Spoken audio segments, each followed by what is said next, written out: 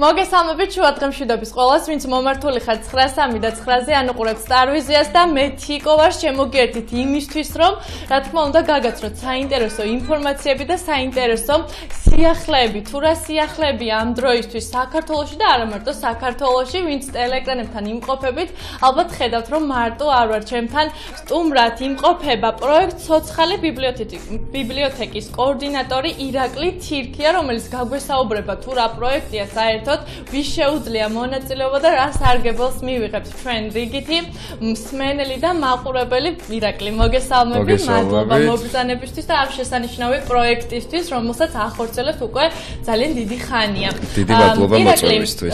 პირველ რიგში მითხარი, თუ რა ორგანიზაციის ეგიდით ტარდება, რა ორგანიზაციის წარმომადგენლები ხართ და შემდეგ უკვე პროექტის არსზეც რომ ვისაუბროთ. პირველ რიგში მე მინდა მივესალმო ჩვენს ტელემაყურებელს და რადიო მსმენელს, რაც შეეხება ორგანიზაციას. ჩვენ ვართ ახალგაზრდული ასოციაცია დრონი, რომელიც არის არასამთავრობო ორგანიზაცია და მუშაობთ ახალგაზრდებთან, ახალგაზრდებისთვის. და ვაწარმოებთ სხვადასხვა სახის პროექტებს, როგორც ადგილობრივ, ისე საერთაშორისო დონეზე. ძალიან საინტერესოა, ჩემი ერთ-ერთი ეს ბლოკიც და დღევანდელი დღეც ყოველთვის ეთმობა ხოლმე ახალგაზრდებს და ახალგაზრდულ სიახლეებს, ყოველთვის მყავს ხოლმე სტუმრად სტუდენტები და ის ადამიანები, ვინც სტუდენტებს ემსახურებიან და უნდათ რომ რაღაც საინტერესოდ გააკეთონ იმის გარდა, რომ ვისწავლოთ და მაგალითად GPA გქონდეს მაღალი და ასე შემდეგ. ძალიან საინტერესო ადამიანები და ერთ-ერთი საინტერესო ადამიანი ხარ შენს და შენი პროექტის. პროექტის არსზე რომ ვისაუბროთ, საერთოდ რა არის ცოცხალი ბიბლიოთეკა? რას მოიაზრებს? ცოცხალი ბიბლიოთეკა წარმოიშვა და დაიბადა დანიაში 2010 წელს და საქართველოში ჩვენ, ანუ დრონიმ გადავწყვიტეთ, რომ შეუერთებულიყავით ამ პროექტს და ჩვენს გაგვეკეთებინა ადგილობრივ დონეზე, ანუ საქართველოში ქართველი მოსახლეობისთვის. შესაბამისად, ეს პროექტი მარტივად რო აგიხსნა, არის იგივე ბიბლიოთეკა. უბრალოდ განსხვავება არის მცირედი სტანდარტულ ბიბლიოთეკასა და ჩვენ ბიბლიოთეკას შორის.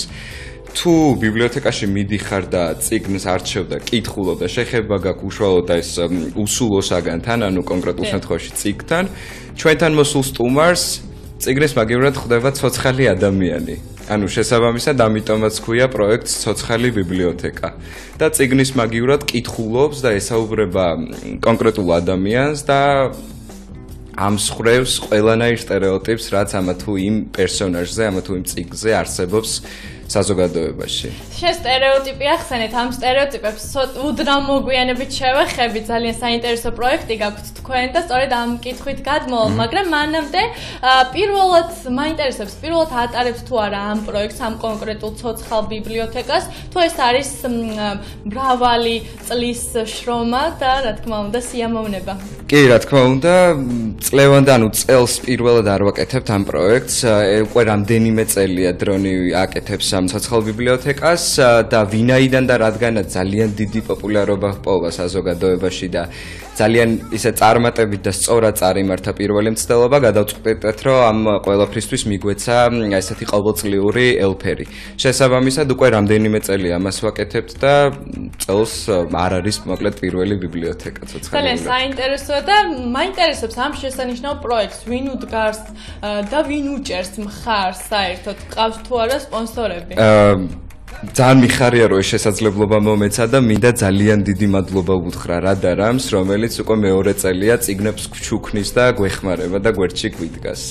მე თქვენს გვერდზე შეგიძლიათ თქვენ სიხილოთ ცოცხალი ბიბლიოთეკა Facebook გვერდზე, შეგიძლიათ აკრიფოთ ქართულად და რა თქმა უნდა დაალაიქოთ მათი გვერდი, გაიგებთ იმ სიახლეებს, რომელიც გელოდებათ სულ მალე, ასე რომ აუცილებლად უნდა დაალაიქონ ეს გვერდი და მაინტერესებს მივაგენი სწორედ ამ ინფორმაციას, რომ მე მაგალითად როგორც თქვათ ჟურნალისტს, როგორც წამყვანს, შემიძლია თუ არა მივიღო მონაწილეობა იმ ადამიანებს, ვინც გვისმენს და გვიყურებს ამ ეტაპზე და უნდა რომ გახდეს ცოცხალი წიგნი, ასიამოვნოს სხვები, გაუზიაროს თავშეჭილებები, თუ შეუძლია ამის საშუალებას თუ აძლევს, თუ რამე მოწვევა უნდა თქვენგან. მოკლედ, ჩვენ ვცდილობთ, რომ ამ პროექტში ჩავრთოთ თითქმის ყველა. ანუ შეზღუდვა ამ პროექტზე არ არსებობს.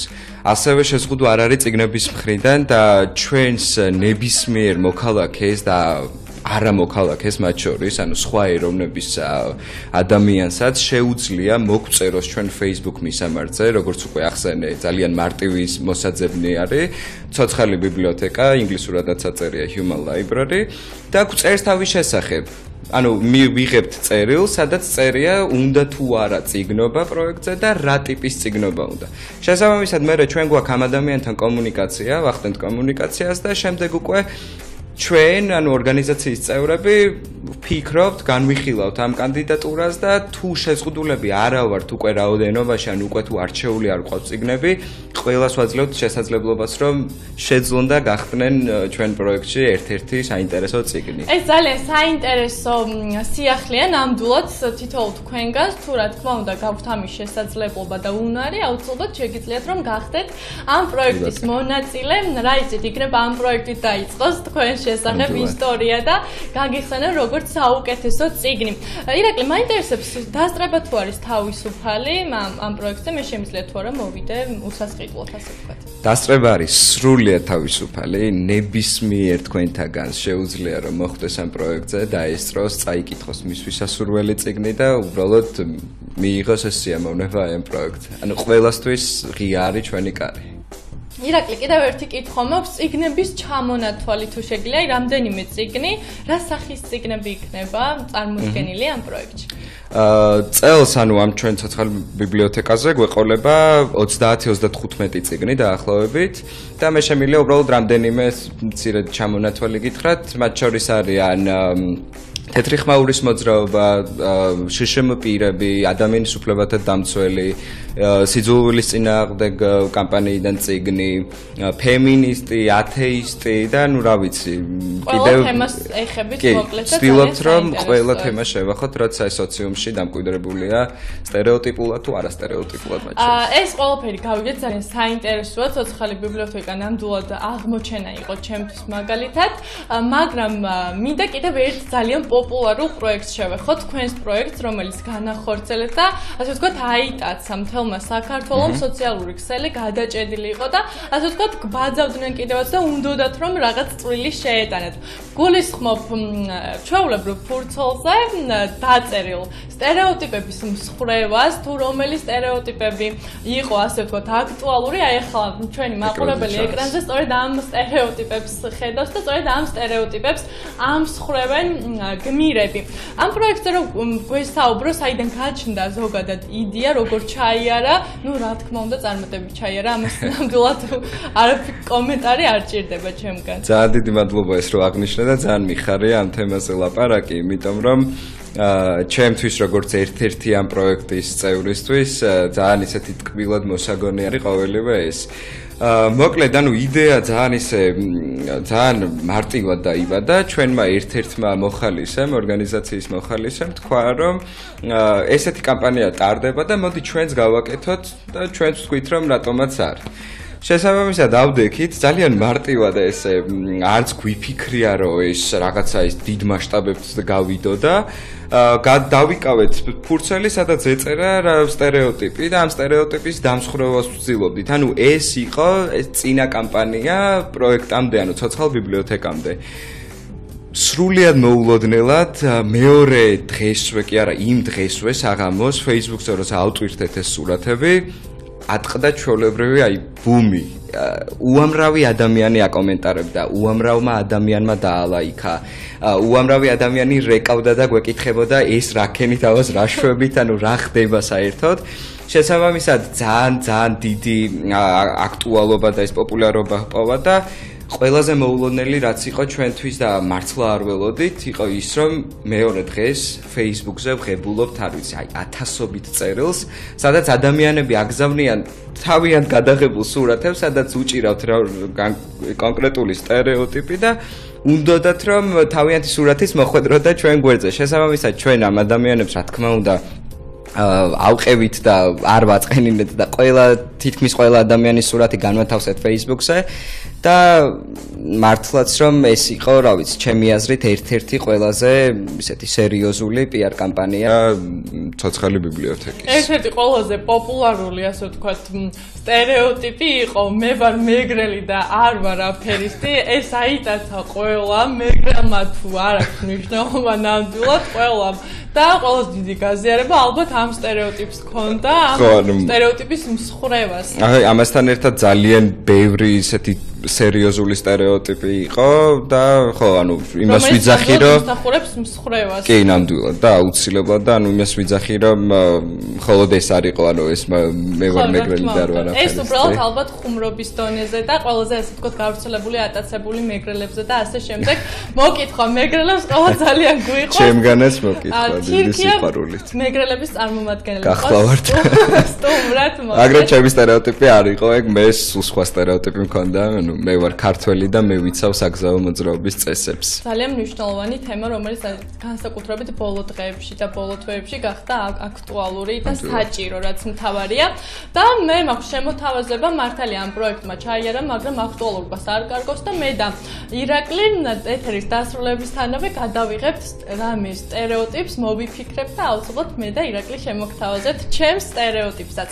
და ნახლა ირაკლი გადმოვალ შენთან კითხვით სამომავლო გეგმებზე რო ვისაუბროთ, საერთოდ თუნდაც ორგანიზაციის ან თუნდაც ამ პროექტის გაგრძელება სად ხედავთ და როგორ გინდათ რომ გაგრძელდეს საერთოდ თქვენი მოღვაწეობა?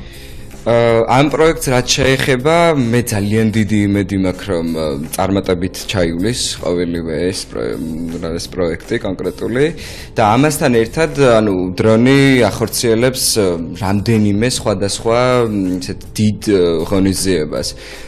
მე შემიძლია აღვნიშნო ქუჩის მუსიკის დღე, რომელიც არის ჩემთვის პირადად ერთ-ერთი უსაყვარლესი პროექტი, რომელსაც ჩვენ ვაკეთებთ და ძალიან დიდი და ისეთი ჩემი აზრით სერიოზული ფესტივალი არის ადგილობრივ დონეზე, სადაც ქუჩის მუსიკოსებს და იმ ადამიანებს, რომლებმაც რეალურად და ვერ ან არ შეძლეს ან რაღაცა მიზეზების გამო უბრალოდ ვერ მოახერხეს დიდ აუდიტორიასთან გამოსვლა, ჩვენ ამით მათ შესაძლებლობას ვაძლევთ, რომ გააცნონ თავიანთი ნამუშევარი ფართო აუდიტორიას. შესაბამისად, ეს არის დრონის კიდე ერთ-ერთი სერიოზული პროექტი, რომელიც მე შემიძლია რომ ეხა ვახსენო. თუ რა დახდება მკითხოს, როდესაც მოვა ამ პროექტზე, კონკრეტულ წიგნზე ან ადამიანთან, რა შეუძლია რომ იხილოს, ან ორგანიზება როგორ არის გაკეთებული ამ პროექტის ზოგადად? მოკლედ ჩვენთან მოსულ ადამიანს, სტუმარს ხვდება თითქოს მსგავსი ბიბლიოთეკასთან მსგავსი გარემო. ანუ რა მხრივ, ანუ რას ვიძახი. როდესაც მოვა ადამიანი, მას პირველ რიგში ეგებებიან ბიბლიოთეკარები, რომლებიც აცნობენ მას წიგნებს, ანუ ადამიან წიგნებს, ვინ ყავს ჩვენ პროექტზე წიგნად. შემდეგ უკვე ხდება მითითება, რომელი წიგნი არის თავისუფალი და მკითხველი არჩევს რამდენიმე მისთვის სასურველ წიგნს. შემდეგ უკვე ხდება წიგნებთან მიყვანა და თითოეულ მკითხველს მაქსიმუმ აქვს 15 წუთი დრო იმისთვის, რომ წაიკითხოს თითო წიგნი. ვინაიდან მკითხველი ბევრია, შესაბამისად გვინდა რომ ყველას დარჩეს დრო იმისთვის, რომ მათთვის სასურველი წიგნი წაიკითხონ.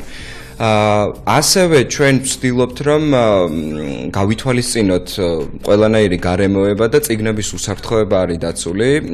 წიგნებთანაც ხდება ჩვენი კომუნიკაცია, ვამყარებთ კომუნიკაციას და ვაძლევთ ესეთ ორ ბარათს, წითელსა და მწვანეს. წითელი ბარათი გულისხმობს იმას, რომ მკითხველი აგრესიულია და წიგნს ურჩევნია, რომ მკითხველი გავიყვანოთ ან ავარიდოთ და მწვანე ბარათი ნიშნავს იმას, რომ დროზე ადრე დამთავრების შემთხვევაში წიგნი წევს მწვანე ბარათს, რაც ნიშნავს ჩვენთვის იმას, რომ მზად არის იგი შემდეგი მკითხველის მისაღებად.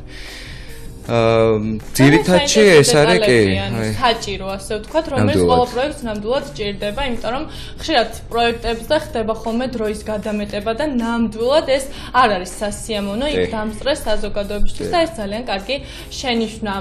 და ირაკლი, ბოლოსკენ მივდივართ, უკვე მიდის ჩემი საუბარი და ჩემი მაყურებელთან ურთიერთობა, რა თქმა უნდა, დასასრულისკენ დავანონსოთ. ეს გამოსვლა პროექტის არსი საინტერესო იქნა, ძალიან გთხოვთ რომ მოხვიდეთ, იმიტომ რომ მე დარწმუნებული ვარ და ყველა ჩემი ირგვლივ მყოფს ურჩევ რომ არ გამოტოვოს ეს პროექტი. ამიტომ 4 ივნის 5 საათიდან 7 საათის ჩათვლით ცოცხალი ბიბლიოთეკა გელით ფაბრიკაში.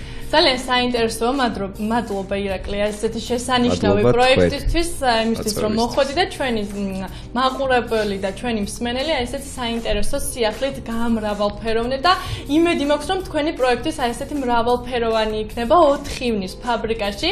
გელოდებით ყველა დაინტერესებულ პირს, ან მანამდე შეგიძლიათ რომ შეეცადოთ გახდეთ წიგნი თუ თვლით რომ საინტერესო ადამიანი ხართ.